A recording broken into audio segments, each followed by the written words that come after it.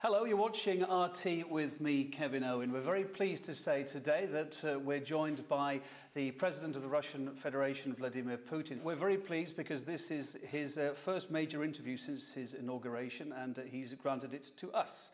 So, Mr. President, thank you very much for making the time to talk to us. What I want to talk about, first of all, is the ongoing, at the moment, APEC summit. You'll be going there very shortly in Vladivostok. Of course, it's the first time that Russia has held it, a prestigious event. But it always begs the question, what's actually achieved at these events like that, like the G8, like the G20? Now, although APEC is primarily an economic vessel, there's a lot of politics involved as well. And of course, a lot of the key players, including you, including America, a lot of key players disagree on some very key issues. I'm thinking about Syria, I'm thinking about missile defense, thinking about Iran. Is there a danger that the politics may stifle, get in the way of the big economic deals that the very same key players are hoping to sign at this summit, or at least talk about signing? That is true, but in fact, and you've just said it to yourself, APEC was originally conceived as a forum for discussing economic issues. And as this year's host country, we also intend to focus on economic and socio-economic challenges. APEC was originally established with the overall objective of liberalizing the global economy, and we intend to make this the key issue on the agenda in Vladivostok. When I invited our counterparts 5 years ago to meet in the Russian Federation, my rationale was to acknowledge the importance of this area for Russia, given that 2/3 of Russia's territory is located in Asia, and yet the bulk of our foreign trade, more than 50%, is with Europe, whereas Asia only accounts for 24%. Meanwhile, Asia is developing rapidly and intensively. You and I know it, and everybody knows it. Therefore, we are planning to focus primarily on economic challenges, transport, global food security, and the task of liberalizing the global economy. It's a well-known fact that the past year has seen a dramatic increase in the number of people affected by starvation, which has grown by 200 million. This means that 1 billion people worldwide are currently suffering from food shortages or famine. I believe this is the kind of issue that will be the focus of attention, along with a number of other challenges that are highly sensitive and significant for millions of people. As far as Syria and other hotspots are concerned, issues that are currently in the limelight, we will certainly address them in our deliberations at the forum, in bilateral discussions or otherwise. They won't be overlooked. Do you think there should be more practical outcomes, though? Is it too much of a talking shop, of events like APEC? You know, I attended the G20 meeting in Mexico just recently. As a rule, such meetings are pre-arranged and pre-discussed by our aides and ministers and high-ranking experts. And still, there are certain issues that eventually come into focus for the heads of state attending. That's how it was in Mexico. I was very interested to follow the discussions and look at conflicting opinions, and I participated in some of those discussions. I think the coming forum will see just as many debates, but it's only through this kind of meticulous hard work, year after year and quarter after quarter, if not day by day, if you excuse my officialese, that we can eventually arrive at acceptable solutions to sensitive issues such as, say, liberalizing trade, because this is an issue that affects millions of people. You know, the issues debated within the framework of the World Trade Organization and the coming APEC summit are so immensely important for us, partly because Russia is now a full member of the WTO. We have also established a customs union and a common economic space in the post-Soviet territory, jointly with Belarus and Kazakhstan. Dialogue is very important for us so that we can explain to our partners and help them realize how this kind of association in the post-Soviet area could be beneficial and helpful, especially since the vehicles I've mentioned have been established based on WTO principles. Okay, thanks for explaining that. We're going to come back to APEC a little bit later, if we may. But you touched on another big subject in the headlines, the horrendous events that have been unfolding in Syria over the last 18 months. Now, Russia's position has been steadfast all the way along the line here. You've said there should be no foreign intervention, and it should be the Syrian people who do the deciding, and it should be done through diplomacy. However, that's a great idea, but day in, day out, innocent lives are being lost on both sides. Is it time for something more than talking? Should Russia be reassessing its position maybe now? How come Russia is the only one which is expected to revise its stance? Don't you think our counterparts in negotiations ought to revise theirs as well? Because if we look back at the events in the past few years, we'll see that quite a few of our counterparts' initiatives have not played out the way they were intended to. Take the examples of numerous countries riven by escalating internal conflict. The US and its allies went into Afghanistan, and now they're all thinking about how they can get out of there. If there's anything on the table, it's the issue of assisting them in withdrawing their troops and hardware from Afghanistan through our transit routes. Now, are you sure the situation there will be stable for decades to come? So far, no one can be confident about it. And look at what's going on in Arab countries. There have been notable developments in Egypt, Libya, Tunisia, Yemen, and other places. Would you say that order and prosperity have been totally ensured for these nations? And what's going on in Iraq? In Libya, there are armed clashes still raging among the country's various tribes. I won't even mention the way the country had its regime changed. This is a separate topic. What concerns us and what I want to emphasize once again is the current hostilities in Syria. But at the same time, we are just as concerned about the possible consequences of certain decisions, should they be taken. In our opinion, the most important task today is ending the violence. We must urge all the warring parties, including the government and the so-called rebels, the armed opposition, to sit down at the negotiating table and decide on a future that would guarantee security for all stakeholders in Syria. Only then should they get down to any practical measures regarding the country's future governance system. We realize that this country needs a change, but this doesn't mean that change should come with bloodshed. Okay, well, given the facts regarding Syria that you see on the table now, what is the next step there? What do you realistically think is going to happen next?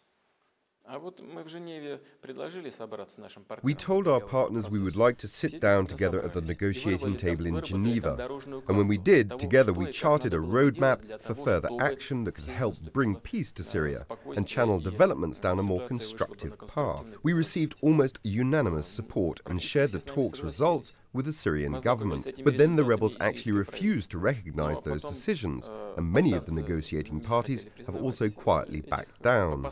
I believe that the first thing to do is to stop shipping arms into the war zone, which is still going on. We should stop trying to impose unacceptable solutions on either side, because it is a dead end.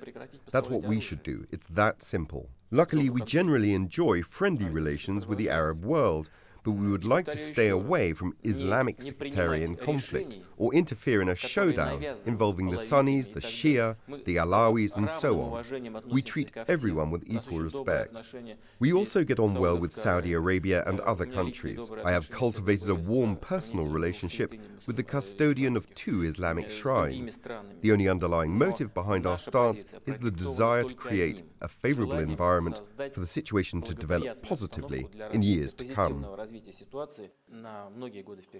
What are your thoughts about the United Nations and the way the United Nations has reacted, particularly in Syria? There's been criticism that it's failed to deliver a unified front, if you like, and it's become more of a figurehead organization. Do you share that view? Quite the contrary, I would say. My take on the issue is the absolute opposite of what you have just said.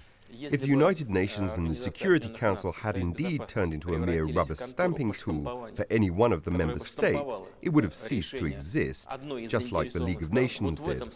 But the reality is that the Security Council and the UN are meant to be a tool for compromise. Seeking to achieve it is a long and complex process, but only hard work can yield us fruit. Understood. Mr. President, another question I'd like to ask you. A number of Western Arab nations have been covertly, to start with, supporting the FSA, the Free Syrian Army. Indeed, some of them are doing it openly now. Of course, the catch here is that the FSA is suspected of hiring in known al-Qaeda fighters amongst their ranks. So the twist in this tale is that a lot of those countries are actually sponsoring terrorism, if you like, in Syria, countries that have suffered from terrible terrorism themselves. Is that a fair assessment? You know, when someone aspires to attain an end they see as optimal, any means will do. As a rule, they will try and do that by hook or by crook, and hardly ever think of the consequences. That was the case during the war in Afghanistan, when the Soviet Union invaded in 1979. At that time, our present partners supported a rebel movement there and basically gave rise to Al-Qaeda, which later backfired on the United States itself. Today, some want to use militants from Al-Qaeda or some other organizations with equally radical views to accomplish their goals in Syria. This policy is dangerous and very short-sighted. In that case, one should unlock Guantanamo, arm all of its inmates and bring them to Syria to do the fighting. They're practically the same kind of people. But what we should bear in mind is that one day these people will get back at their former captors. On the other hand, these same people should bear in mind that they will eventually end up in a new prison, very much like the one off the Cuban shore. I would like to emphasize that this policy is very short-sighted and is fraught with dire consequences. I'd like to broaden it out a little bit now, a little bit wider from Syria. You touched on it yourself, sir. Syria is in the middle of a civil war. We're seeing conflicts in Bahrain and in Saudi Arabia. Okay, things are a bit calmer in Egypt, Libya and Tunisia. You mentioned it just now. But standing back from it, overall, all the troubles we've seen in the Middle East, all the turmoil there, has it been at all for the good or for the bad? Where's it put that region now? You know, we can discuss this into the small hours and still run out of time. For me, it's clear these events have a historic logic. The leaders of these countries have obviously overlooked the need for change and missed ongoing trends at home and abroad. So they failed to produce the reforms which would have saved the day. All these events logically stem from this background. Whether this is a blessing or a curse, with many negative implications, is now too early to say. In any case, the lack of a civilized approach, the high level of violence, has so far stood in the way of any sustainable political structures which would help solve economic and social problems in societies hit by those events. This is what causes a lot of concern for the future, because the people in those countries, who have had enough of their previous regimes, clearly expect the new governments to begin with tackling their social and economic problems in a competent way. But with no political stability, these problems cannot be solved. Let's turn now to the United States, the upcoming election there, which we're all looking forward to very much. Of course, now the reset button with Russia was firmly pushed by Barack Obama over the last 4 years, but it's had its ups and downs, and there's still that missile defense shield that's a headache for Russia in the east of Europe. If Obama does win a second term, what's going to define the next chapter of Russia and America's relations? And is he a chap that you can do business with? I believe that over the last 4 years, Presidents Obama and Medvedev have made a lot of progress in strengthening Russia-US relations. We have signed the New START Treaty, and backed by the US, Russia has become a fully fledged member of the World Trade Organization.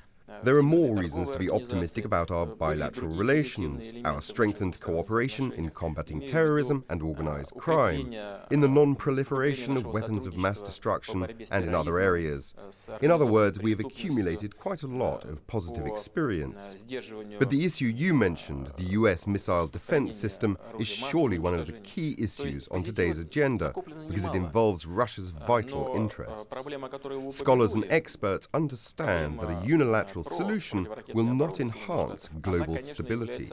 In essence, the intention is to upset the strategic balance, which is a very dangerous thing to do, as any involved party will always strive to maintain its defensive capabilities, and the entire thing could simply trigger off an arms race.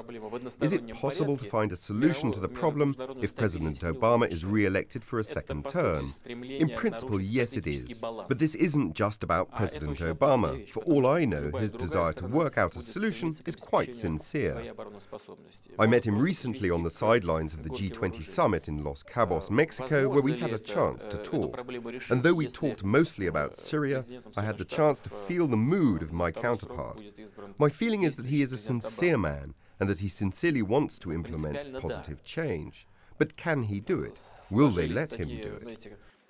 I mean that there is also the military lobby and the Department of State, which is quite conservative. By the way, it is fairly similar to Russia's foreign ministry.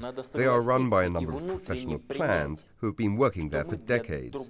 The thing is that in order to solve the missile defense issue, we both need to accept as an axiom that yes, we are reliable partners and allies for each other. Let's imagine for a second we have the solution. That means from now on we jointly assess missile threats and control this defense system together. This is a highly sensitive area of national defense. I am not sure that our partners are ready for this kind of cooperation. Is there anything that Russia can do to try and meet in the middle, to give a bit of ground? We did what we could. We said, let's do it together. Our partners are so far refusing to go along, but what else can we do? We can maintain dialogue. That's exactly what we will be doing. But naturally, as our American partners proceed with developing their own missile defense, we shall have to think how we can defend ourselves and preserve the strategic balance. By the way, America's European allies, who also happen to be Russia's partners, have nothing to do with it. I believe that as a European national, you should understand it. This is a purely American missile defense system, and a strategic one at that, with its European elements pushed to the periphery. You see, Europe, just like Russia, is not allowed to take part in either assessing missile threats or controlling the system. Our original proposal was to develop it as a three-party solution, but our partners have not agreed to that. Okay, so we think you can work with Barack Obama if he gets in. What about if Mitt Romney gets in? I've got some quotes here from just a month or two ago. This is the man that, if he makes it to the White House, said, Russia is without question our #1 geopolitical foe. They fight every cause for the world's worst actors. He went on to say, Russia is not a friendly character on the world stage. Could you work with him, sir? Yes, we can. We'll work with whichever president is elected by the American people.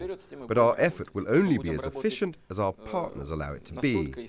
As for Mr. Romney's position, we understand that this is to a certain extent motivated by election campaign rhetoric. But I also think that he was obviously wrong, because such behavior in the international arena is the same as using nationalism and segregation as tools of US domestic policy. Its effect in the international arena is the same. When a politician, a person who aspires to lead a nation, especially a great country like the US, declares someone to be enemy a priori.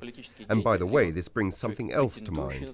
When we talk about the missile defense system, our American partners keep telling us this is not directed against you. But what happens if Mr. Romney, who believes us to be America's #1 foe, is elected as President of the United States? In that case, the missile defense system will definitely be directed against Russia, as it is technologically configured exactly for this purpose. And you also have to think about its strategic character. It's built not for a year or even a decade, and the chances that a man with Romney's views could come to power are quite high. So what are we supposed to do to ensure our security? I'd like to talk about the latest developments in the Magnitsky case for a moment now. Both the US and Britain most recently, are working on this list of high-ranking Russian officials, Russian citizens that they say are responsible for his death. He was a high-ranking finance lawyer who died in a Russian jail, to explain to our viewers. Why is there still such a perception abroad that justice wasn't dealt here in Russia, that the people responsible for it hadn't been dealt with properly? Why does this keep rumbling on? You see, there are people who need an enemy. They are looking for an opponent to fight against. Do you know how many people die while in prison in those countries which have condemned Russia? The numbers are huge. Look at the US that came up with the so-called Magnitsky list. As you know, there is no death penalty in Russia, while the US still keeps it on the books. Anyone, including women, can be executed. At the same time, all civilized societies know that judicial errors can occur in capital punishment cases, even when people plead guilty. It turns out later on that the convict did not commit the crime. But that's one thing. More importantly, I think, only God has the right to take life away. But I don't want to go too much into that right now. There's a lot of philosophy in it. But with that in mind, we could have come up with our own blacklist, and more than one, of people who use the death penalty in other countries. But we choose not to do it. As for Mr. Magnitsky, it's certainly a great tragedy that he died in prison, and there certainly must be a thorough investigation.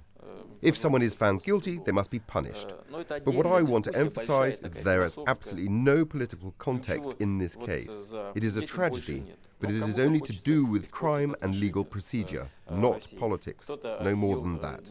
Still, someone's looking to spoil relations with Russia. They have banned some Russian officials who are allegedly involved in the death of Mr. Magnitsky from entering their country.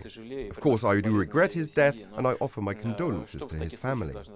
But what should Russia do in such cases? Take appropriate steps and similarly list officials of the country that introduces such measures against Russia, like that. And to make it perfectly clear, this case won't be re-examined by Russia. Which case? What needs to be retried? We must only find out whether someone's guilty of his death or not. And if someone's guilty and responsible for the death in some way, that person should be held accountable. That's it. Again, there is no politics behind it. It's the job of the law enforcement professionals to look into it. And of course, the Russian authorities are going to do that. The prosecutor's office is working on it now. Okay, and I'd like to talk about the trial and jailing of Pussy Riot, that punk group band. There's been much criticism that the sentence handed down was too strong, was too much, and the whole case was just made too big a deal of. In fact, it actually backfired and it's brought more people to their cause with the publicity. With hindsight, so it was a beautiful thing, but with hindsight, do you think that the case could have been handled differently? Could you please translate the name of the band into Russian? Pussy Riot, the punk band. I don't know what you call them in Russian, sir. Maybe you could tell me. Can you translate the first word into Russian? Or maybe it would sound too obscene. Yes, I think you wouldn't do it because it sounds too obscene, even in English. I actually thought it was referring to a cat, but maybe I'm missing a point here. But anyway, sir, do you think that the case was handled wrongly in any way? Could some lessons be learned? I know you understand it perfectly well. You don't need to pretend you don't get it. It's just because these people made everyone say their band's name too many times. It's obscene, but forget it. Here's what I would like to say. I have always felt that punishment should be proportionate to the offence. I am not in a position now and would not like in any way to comment on the decision of a Russian court, but I would rather talk about the moral side of the story. First, in case you've never heard of it, a couple of years ago one of the band's members put up 3 effigies in one of Moscow's big supermarkets, with a sign saying that Jews, gays and migrant workers should be driven out of Moscow. I think the authorities should have looked into their activities back then. After that, they staged an orgy in a public place. Of course, people are allowed to do whatever they want to do, as long as it's legal. But this kind of conduct in a public place should not go unnoticed by the authorities. Then they uploaded the video of that orgy on the internet. You know, some fans of group sex say it's better than one-on-one, because like in any team, you don't need to hit the ball all the time. Again, it's okay to do what you like privately, but I wouldn't be that certain about uploading your acts on the internet. It could be the subject of legal assessment too. Then they turned up at Yelokhovo Cathedral here in Moscow, causing unholy mayhem, and then went to another cathedral and caused mayhem there too. You know, Russians still have painful memories of the early years of Soviet rule, when thousands of Orthodox, Muslim, as well as the clergy from other religions were persecuted. Soviet authorities brutally repressed the clergy. Many churches were destroyed. The attacks had a devastating effect on all our traditional religions, and so in general I think the state has to protect the feelings of believers. I will not comment on whether the verdict is well grounded and the sentence proportionate to the offence. These girls must have lawyers who defend their interests in court. They have the right to file an appeal and demand a new hearing, but it's up to them. It's just a legal issue.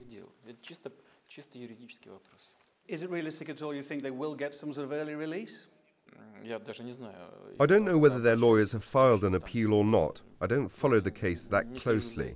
If they appeal, a higher court is empowered to take any decision. To be honest, I try to stay as far away from the case as possible. I know the details, but I do not want to get into it.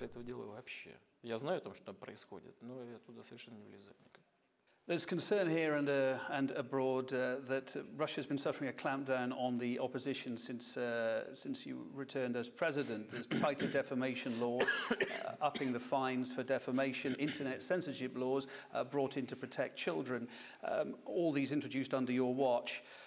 What's the balance between a healthy opposition, you think, and maintaining law and order? What is your view? So is it true then that other countries don't have laws that ban child pornography, including online? Indeed they do. So they do. Well, we didn't until recently, and if we began to protect our society and our children from these offences... Maybe it was the timing of the introduction. It may have seemed a bit heavy-handed as you came back to power again. You know, I try not to think about it. I just do what I think is right for this country and for its people. And that's how I will work in the future. Of course, I am aware of how my conduct resonates globally, but this cannot dictate my policies. Any steps that we take are in the interests of the Russian people, and our children need this kind of protection. No one is going to use this as a tool to restrict the internet or online freedoms, but we have the right to protect our children. You might also recall the mass riots that shocked the UK a year ago. A lot of people were injured and a lot of property was damaged. Is it better to let things deteriorate to that state and then spend a year tracking down people and locking them up? I think it's best not to let things get that far. That's my first point. Now to my second point. Let me now get down to the hard facts. You must know that a year ago I backed reform that would see Russian governors elected and not appointed as previously through secret ballot. But I also took the next step. After taking office, I introduced a new bill on elections to the upper chamber of the Russian parliament. These specific steps will pave the way for a more democratic Russia, and it's true both for its people and its state. There have been other proposals initiated too, including changes in the lawmaking process. The State Duma is now considering using public initiatives on major national issues submitted via the internet as a source of new legislation. If a draft bill is supported by 100,000 web votes, it will then be discussed in the State Duma. Right now we are looking into how to put this idea into practice. There are other major proposals as well. We seek to make our society more advanced and more democratic, and we intend to be consistent in following this path. We started off our talk by talking about the forthcoming APEC summit, which you're off to very shortly. And when you're there, I gather you'll be meeting the Chinese President Hu Jintao. You won't be meeting Barack Obama because he's not there. Hillary Clinton will be, he's not there. Is that a sign of how he regards APEC? It may just be busy, but is it a sign that how he regards it? And is it also a sign that maybe China is increasingly becoming a bigger geopolitical and commercial partner for you? China is indeed becoming a global economic and political hub. This is part of a global trend, with new centers emerging on the political and economic landscape. This is an obvious fact for everyone. The question is the pace of change. China has taken up this new leading role, not only in Russia's eyes, but also in the eyes of the whole world. What makes us rather special, however, is that Russia and China are neighbors, and our special relations took thousands of years to evolve to where they are now. We have been through times of sunshine, which were very beneficial for both countries. We have also been through periods of gloom and conflict. At the moment, Russia-China relations are at an unprecedented high, and we share mutual trust both politically and economically. Over the coming years, we are bound to achieve a $100 billion turnover rate. To put this in perspective, currently Europe makes up 51% of Russia's foreign trade, which amounts to over $200 billion. That will be a serious push forward. Our American partners told us long ago that Barack Obama would not attend the summit. The reason is the election race in the US, and we think it's okay. The US will still be represented at a high level. So yes, we've known for several months now, and we fully understand the reasons. Anyway, this will be a great summit, with top officials coming from 20 countries, heads of state and heads of government. Of course, it's a pity the US president cannot come at this time, but nothing can be done about it. I think if he really had the opportunity, he would not miss it, because it's a good event for the US to talk not only with us, but also with other Asia-Pacific partners. Anyway, I met Barack Obama earlier in Mexico, as I said, and had a chance to discuss our bilateral ties and exchange opinions on the major global issues. So we do continue our dialogue.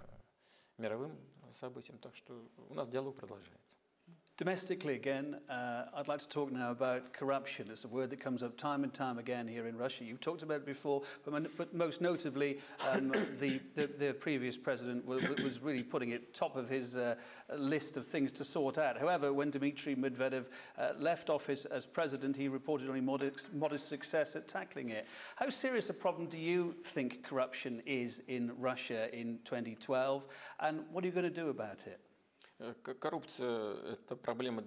Corruption is a problem for any country, and you'll find it everywhere, be it in Europe or the United States. They have legalized many things. Let's take the private corporate lobby. What is it? Is it corruption or not? It's legalized, and so formally it's okay, within the law. But that depends on how you look at it. Therefore, I will repeat that this problem is an issue for many countries. More important is the level and scope of corruption. In our case, it's quite high. But this is typical of transition economies. The reason is that while new economic models are evolving, many things are not yet adjusted or aligned, and the state is not always in control. There are also value issues, especially when we move from a socialist mindset and planned economy values to eternal values. This is a complicated process, especially if the new market facilitates rapid wealth acquisition for some particular circles or groups of people. This is something that is perceived painfully as reprehensible. The average person then starts thinking, if it's okay for those people to earn billions in a couple of years, why isn't it okay for me to do this or that, even if it isn't exactly in sync with the law and moral values? All this undermines the very foundation of the campaign against corruption. This is a very difficult process. But undoubtedly, this is an essential part of our agenda, and we shall continue our efforts in this area. There are a big list of causes there that you cited. Where do you begin to go about tackling it then? When is there some sort of sea change? When are you hoping for some, when it's going to get better, if you like? What we need to start with is to make our entire society detest the very notion of corruption.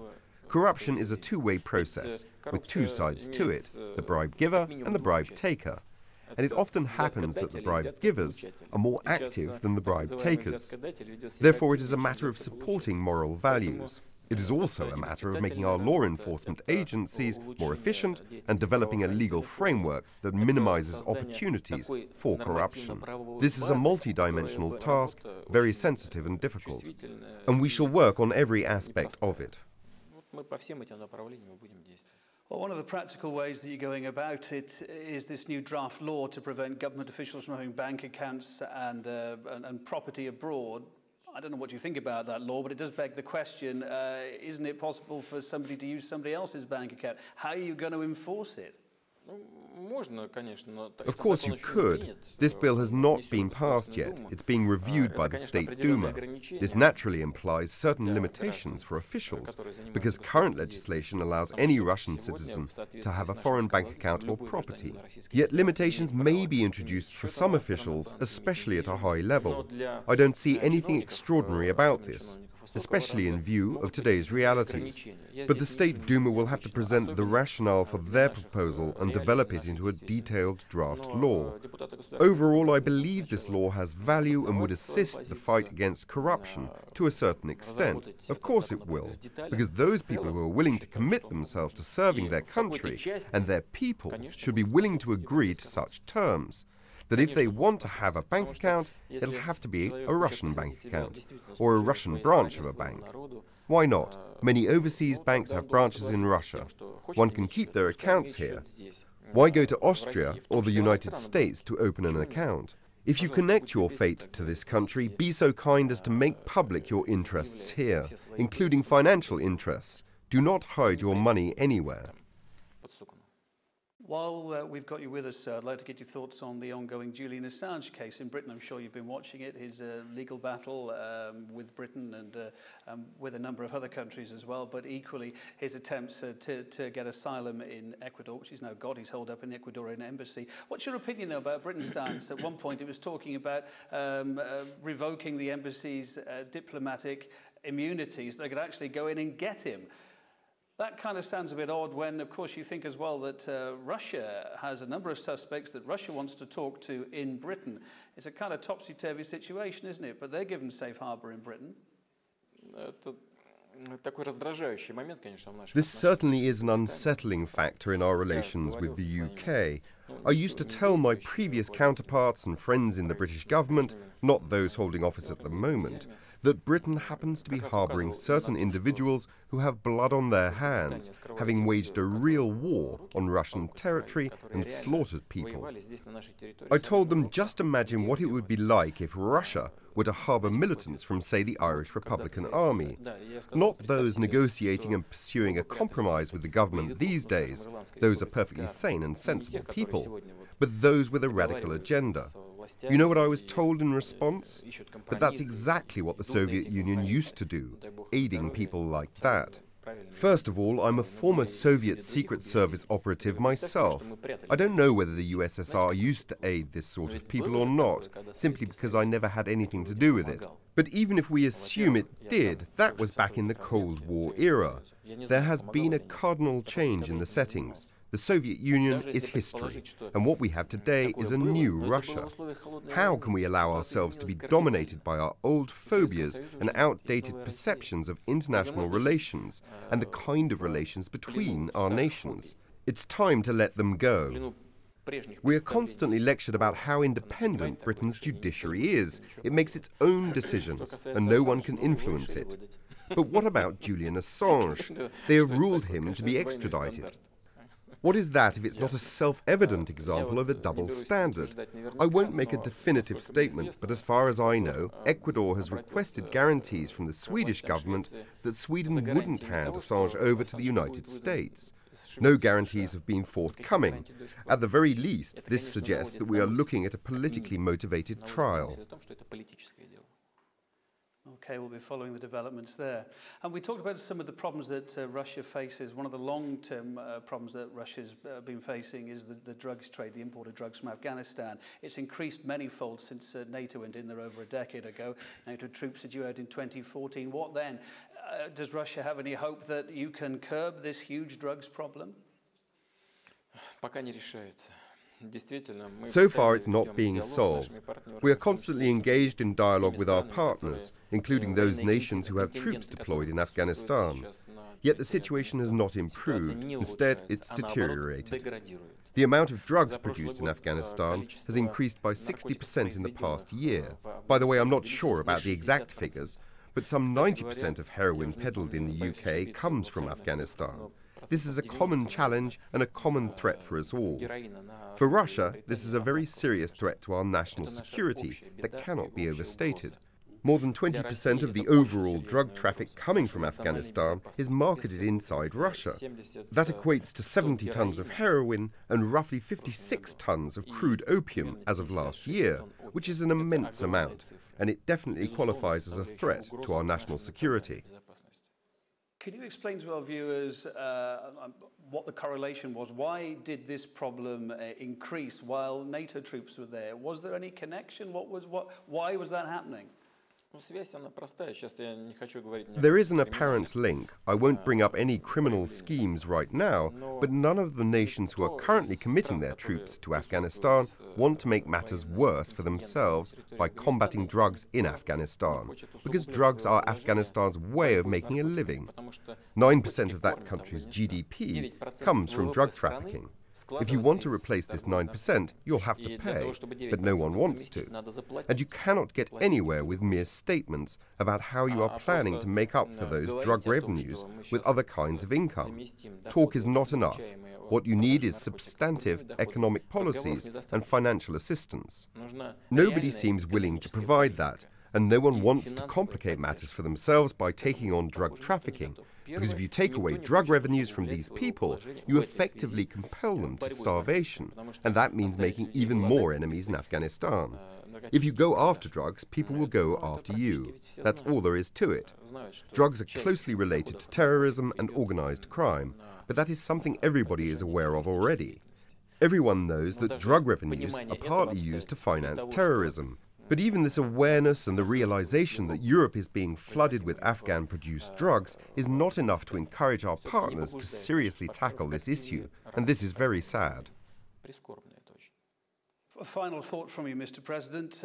While you'll be talking money and finances at the forthcoming APEC summit that you're going to, looking at the world economy from where you are generally, do you think we're heading for a second global slump? And if we do, is Russia as well prepared to bat it off as it did last time? It did pretty well last time, but is it as well prepared this time? I believe we are even better prepared because we've already experienced the first wave of the crisis, and we have an understanding of what's to be done about it and how we should do it. And we have the instruments for crisis management. Moreover, I tasked Russia's previous cabinet as early as last year with upgrading the already tried and tested instruments, drafting new laws and adjusting our regulations. We asked Parliament to assign 200 billion rubles to a government reserve fund, and Parliament agreed. Therefore, we are generally equipped for managing a crisis. On top of that, as you know, we have enjoyed fairly strong economic growth, a rate of 4.2%, which is the highest among the world's largest economies next to China and India. The Eurozone's average growth rate has been 3.9%, while ours was 4.2%.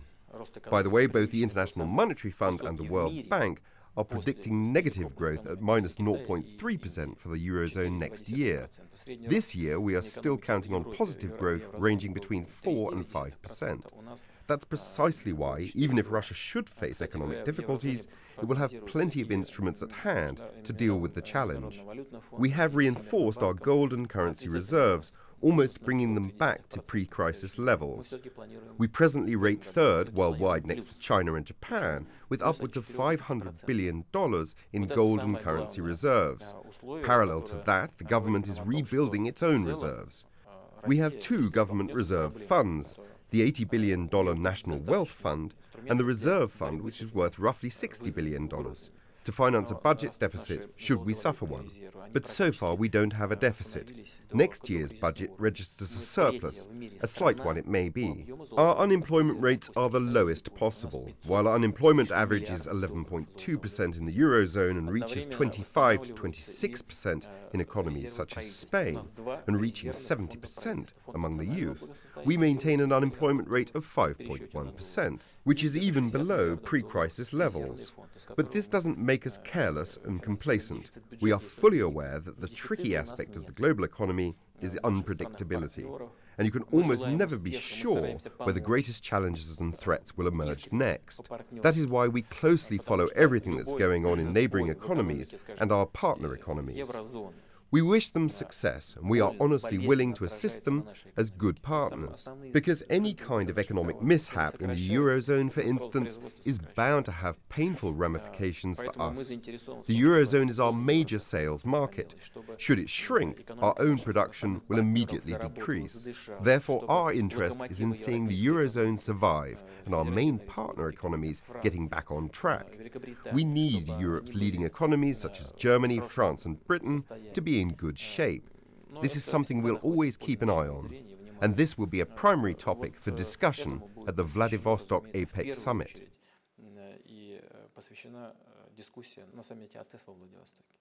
Well, we wish you all the very best. President Vladimir Putin, thank you for talking to RT. Thank you very much.